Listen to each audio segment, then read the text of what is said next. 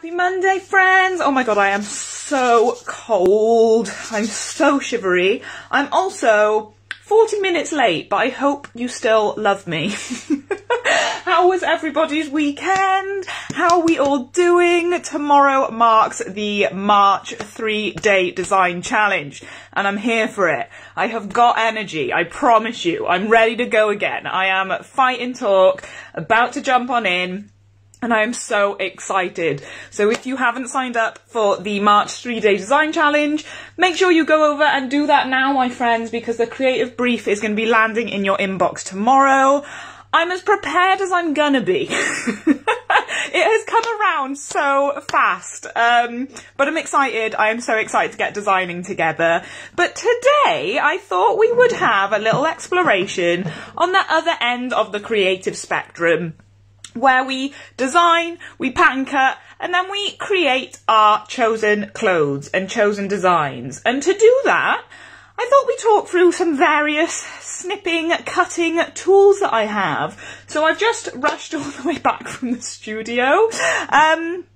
And we're just going to have a quick talk through them, guys. You might be able to identify all of these. You might not know what a couple of them are, but we'll just have a really nice chat through these tools, get to grips with the familiars and the basics and all of that. And yeah, and we'll go from there. And then I want everybody to get a really good night's sleep, because tomorrow is going to be next level creative energy. So one of the first things I've got here is this little thing. This is a rotary cutter. I'm not sure on the size of this one, but you can get them all in completely different sizes. You can get tiny, tiny little ones, which are really, really good for going around detailed work. I would use a rotary cutter on slippy fabrics, on silks, on chiffons. You just want to weigh them down with pattern weights. You can use the free scrap buster pattern if you wanted to and make the little pincushion house. Fill that with rice, and that works as a really good pattern weight. And then you just slide this safety bit back here, and you will roll across your fabric like so to cut out your pieces. I would maybe also use this on leather, although with most leathers and furs I use a Stanley knife or a scalpel. But Michelle, one of the creative community members, has given us a really, really good top tip. All the blunt blades, you can change these blades. Here, these circular blades, you can buy packs of them and change them to make sure that these stay sharp.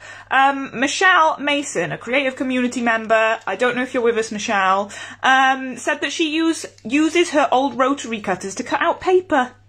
What do you know? That's a really good top tip. So, a rotary cutter, nice and ergonomic here. Look, you can fit your hand in it. I pop my finger there for a little bit. If you're doing more than one layer, I pop my finger there to kind of put a bit of pressure on and make sure that it is cutting through them. Really, really useful, really handy to have in your kit. Here, we've got some pinking shears. Now, these I use mainly for samples, in all honesty, but you can use them to finish the edges of your projects if you like the look of them. Over in the DPL Atelier, the membership Facebook group, the other day, we were having a little conversation as to whether or not these can be sharpened, and the answer is yes, they can. So you can sharpen these. I think you it will be a case of sending them to a professional, but they are able to be sharpened. So if you have a blunt pair, don't throw them out. There is life in them yet. These are designed for wovens, for finishing the edges. They replicate the kind of zigzag stitch on your machine, and then they stop the edges, or they help to prevent the edges of your fabrics from fraying. You want to take long strokes with these. You don't want to snip it like this.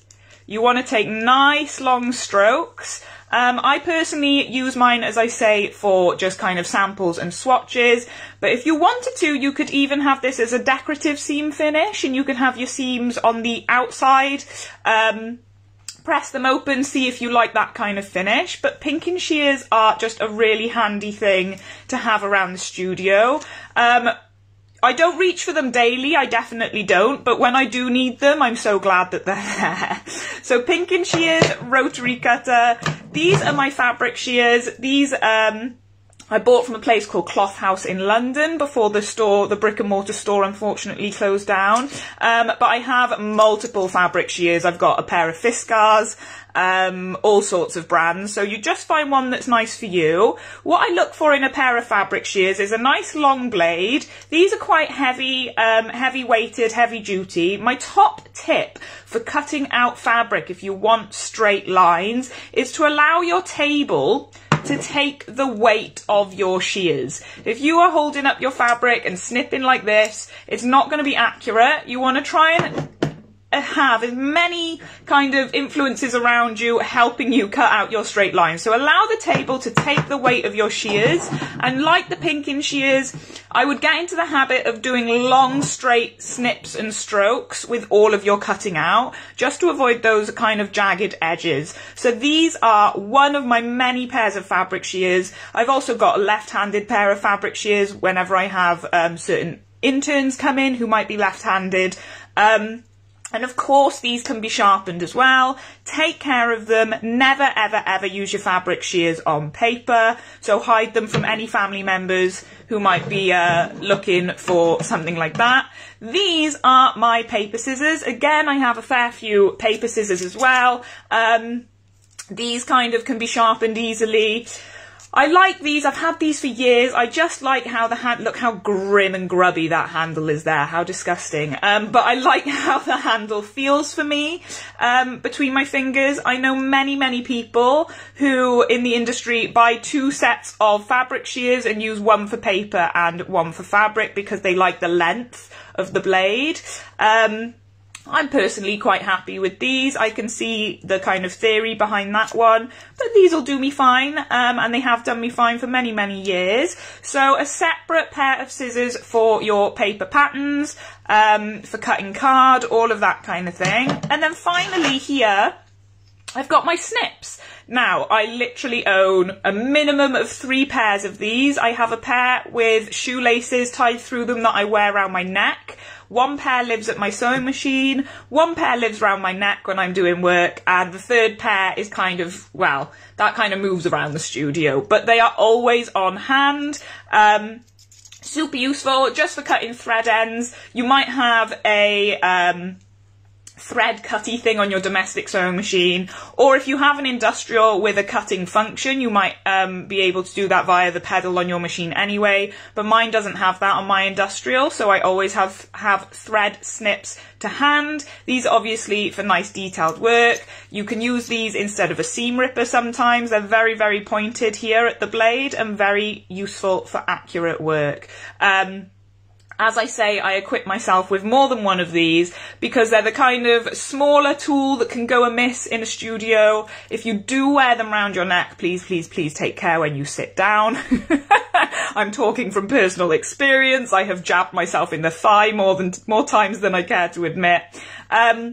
So yeah, a nice range of cutting tools here, my friends, but all of them serve a purpose. All of them have their own application throughout the fashion process.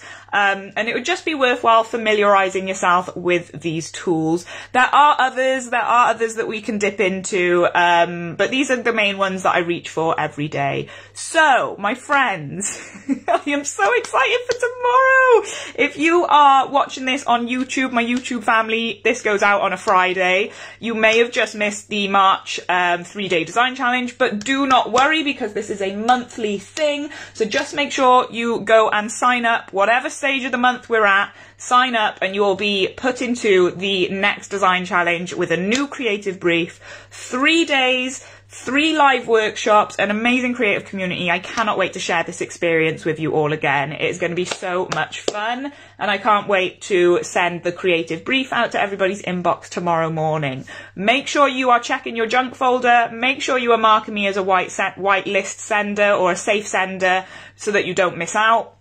And I'm going to see you here in the fashion studio, my friends, as we kick everything off and we get designing again. You don't need any specific tools, a pencil, paper, and your laptop or your phone to get some research images. And we're off! So excited! I will see you all tomorrow. Thank you for joining me on this wonderful, wonderful Monday. Wishing you a week of creativity, and I can't wait to take that journey together. Peace and love!